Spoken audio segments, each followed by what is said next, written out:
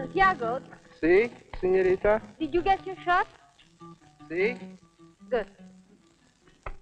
Sampling of blood taken from these primitive people whose main diet is seafood, fish, provides evidence that chemical changes produced by underwater detonations of atomic materials have been carried by tides and currents to all parts of the world.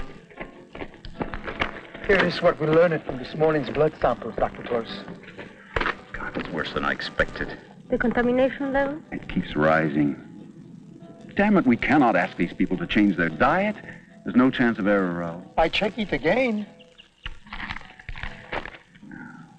Another month here isn't going to change our findings. Already these people have absorbed over 100 times the safe amount of radioactive contamination. Their main diet is out of the sea. So what do you expect? It's a small world, isn't it?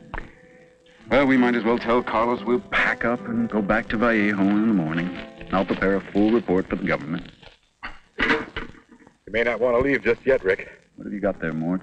That sample of water you wanted from the mouth of the river. And more. A lot more.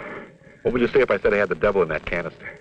Well, I would say that Mort Stein has got a cockeyed sense of humor. Well, those local villagers aren't the only fishermen around here. See what I got.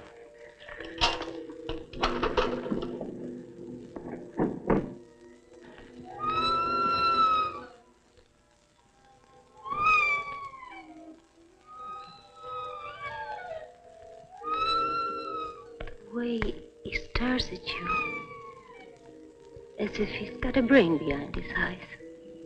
Yeah, well, they say the octopus is supposed to be the most intelligent species in the ocean. You ever seen anything like that before, Mort? Never. It must be a hybrid of some sort. Even a mutation. Let's go back to where you found it, Mort.